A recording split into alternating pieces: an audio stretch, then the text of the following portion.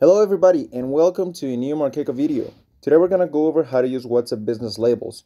What are they, why are they useful, and why should you use them? The way I want you to see labels is like a sales funnel, like a step-by-step process that somebody has to follow to, well, reach the end of the funnel. It might be a sale for you.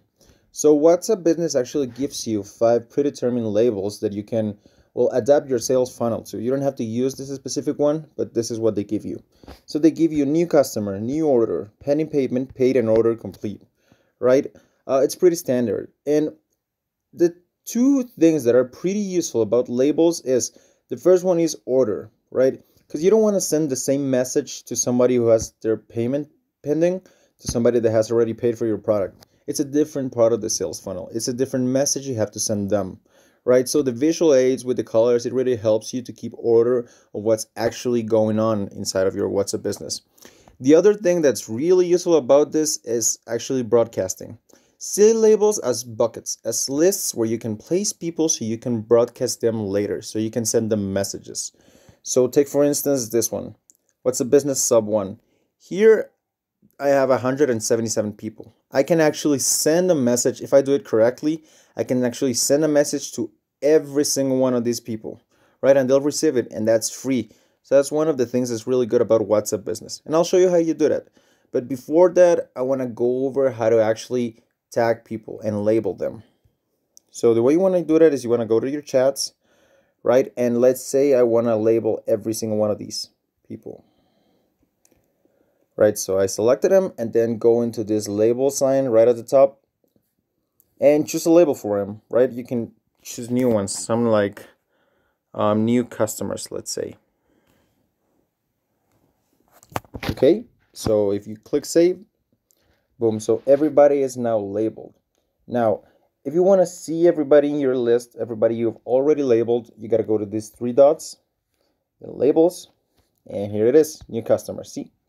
So if I tap on this, I'll see everybody that's been tagged with this same label. And the way you broadcast these people is you send them a message through here. You gotta go to these 3 dots and then message customers. But I don't wanna message these people because this is a label I just created. So what I wanna do is I wanna go to what's gonna pop up for you, which would be this. It's like a regular chat window, right? And if you see nobody's replying, and that's not bad because it's not possible for them to reply. This is just a way to send people messages. It's not a way to receive them. You'll receive them in a separate account in a different chat window, but not this one. So let's say I want to send everybody a message. I'll just type it like I'm texting some of my friends or something else. Like this. Right, so thanks for reaching out. Here's the link to your guide, right? And one thing that's important, and here's the catch, because if not, everybody would use broadcasts and you'll get spam messages like crazy, right? So this is really important. Save this number on your contact list as Markeko, or you won't be able to receive our messages. That's key. If people do not save your number, they won't be able to receive your messages. So put it out there. Let them know that if they don't save you, they won't receive anything from you. So make sure you are in their contact list before you do this.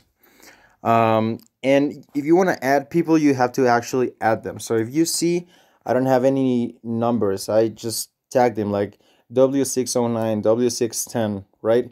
So you got to tag them, not tag them, but have a contact name assigned to them before you send them something. So if they save you and you save them, you will be able to transmit messages between you two. That makes sense? Well, that's pretty much it about labels. It's really useful, like I said, for 2 things. Order, keep your sales funnel in order. And second, you can broadcast to these people. So that's really useful for you. And we got a ton of questions about WhatsApp business, how to use it, why should I use this, what should I do in this specific case. And for that, we decided at Markeko to create a new group. So you go to Facebook.